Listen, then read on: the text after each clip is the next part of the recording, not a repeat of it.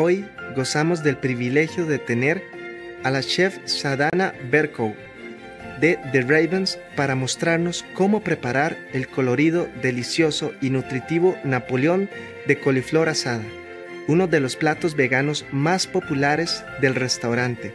Así que sentémonos, relajémonos y disfrutemos este programa.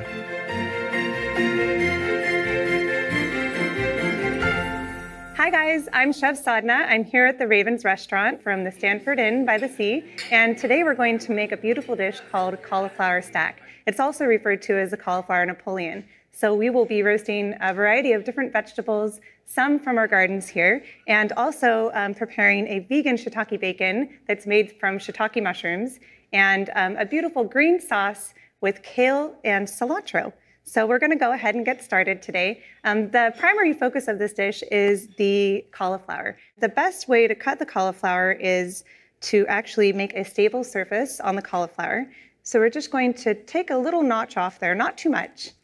Go ahead and save this because it's edible, and we'll throw it right on the pan for roasting. And then we're going to shave off just a little bit of this cauliflower right here so that it sits really nicely on your can. I like to go with my knife and just go down just a tiny bit, and then mark it again right here. And then ideally, we're going to cut this, and it's going to look like a slab of cauliflower. So I'm going to go straight down, really gently but firmly pressing. And voila! And then that second score, I'm going to go straight down, a little zigzag motion like this, rocking it back and forth. And then again, straight down. And there we go. Beautiful. Sometimes you end up with 4, but today we have 3 pieces. And this is a beautiful way to roast a cauliflower and create it as an entree. We will be preparing first the cauliflower. We're going to season it really lightly. We like to do very low oil because it's healthier. What we're going to use is a little spray canola oil. This is also a higher heat oil, so it is more stable when you're cooking at higher temperatures. So I'm just going to give it a light mist here. And then we're going to turn it over as well. I also removed some of the leaves there because they can burn, but you can leave that stem part in because that will help keep the cauliflower together. So I'll just sprinkle about a 1/4 teaspoon of salt on there and give it a nice rub. And then again, we're going to turn it over and just a little more salt here, but don't go overboard. It's just salt to taste, which ends up being about no more than a 1/2 teaspoon for all of this cauliflower. So I'm going to put a little fresh ground pepper right on top. Beautiful. And when you have that oil on there, it helps the spices stick on there. So that's another reason. And having a little bit of oil will help the cauliflower brown and crisp up in the oven. So I'm going to put this in the oven at about 375 degrees, and we're going to roast it for 15 minutes. Great, we've got 15 more minutes to prepare some other vegetables. And the idea here is to create a really beautiful stack of colors and things that are in season. So I went to the garden, and it looks like we have some sweet potato, some zucchini, red onion, and bell pepper. So again, to season these guys, we're going to use some of our canola oil. And this is going to allow our salt and pepper or any other seasonings that we use to stick to that. Okay, there we go.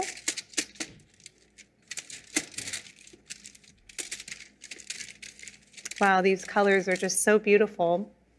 Okay, so a really light mist there. And if you were to put that, it would probably be only like a 1/4 teaspoon of oil for all of those vegetables. Another thing about this recipe is that it's whole foods. And so we're taking that individual pepper, that zucchini, and the red onion and sweet potato, and we're roasting them up whole, and we're minimally processing them, and we're just lightly cooking them so that they still have some vitality in there. When the vitality remains in the vegetables, we gain all those nutrients from them, and in turn, we are in better health. So my salt and pepper over here. The higher that you sprinkle, the more even the salt gets on your vegetables. And then we'll turn that over, but it's looking really good. Okay, they're all nice and seasoned. Beautiful. Okay, So these are ready to go in the oven, and we'll cook them at the same temperature, 375 for about 10 to 20 minutes, depending on how hard the vegetables are. These zucchinis and bell peppers will probably take between 10 and 15, whereas the onions and the sweet potatoes are a little harder, and they'll take about 20 minutes in the oven.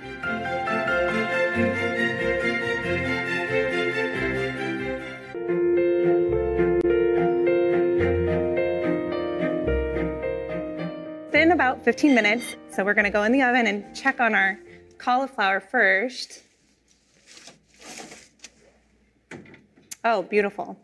So do you see how that roasted up really nicely here? And it looks like there's a little bit of browning on the edges. You could use a fork or you could use a toothpick. Is just go in and see if it's really nice and soft, and it is. It's perfect. Great. So I see here that it's starting to brown. And I see also it's starting to brown in the middle here. And the zucchini actually takes a little less time than everything else. So those are going to be perfect. And last, I'm going to check on the sweet potatoes.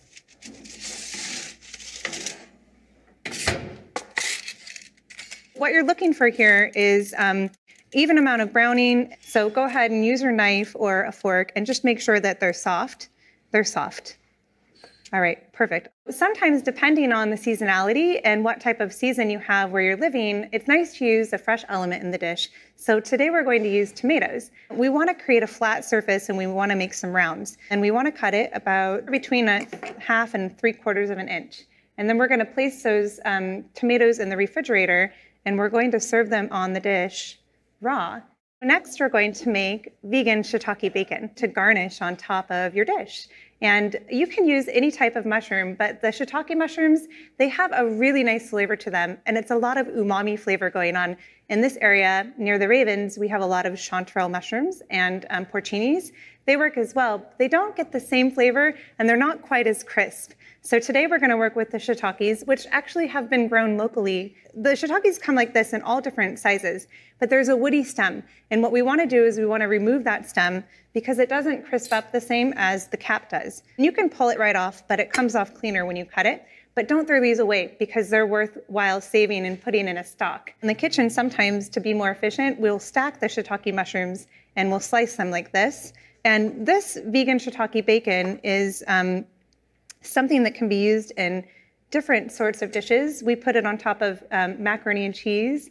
We also put it on top of pizzas and salads. So I've sliced those shiitakes really nice and thin, and we're going to spray them just so they have a nice coat, and then give them a little toss back and forth, and toss them up, and then one more spray. Because we want these to get crisp, we want a little bit of that oil on there. Again, we want it to be a little on the salty side. About 1/4 teaspoon on there for about 6 mushrooms. The other thing that we have is some smoked paprika. This one, it smells so good and smoky. I'm going to put a generous amount of this smoked paprika on the shiitakes. And this is really going to transform it from being just a plain shiitake mushroom into a beautiful vegan shiitake bacon. Do you see how there's a little bit of red on each little piece of shiitake? That's exactly what you want to see. And if it's not sticking well enough, you know you need just a little bit more spray oil. Now we want to place them nice and pretty again. They don't have to be perfect. Okay. Beautiful. This one's a little lower. So we want to put this in the oven at 350 degrees because at high temperatures, the shiitakes can burn. We want this to stay in the oven for 15 to 20 minutes until they get nice and crisp. And so you want to check it at about 10 minutes, give it a little shake like that, and sometimes even turn them over with a spatula.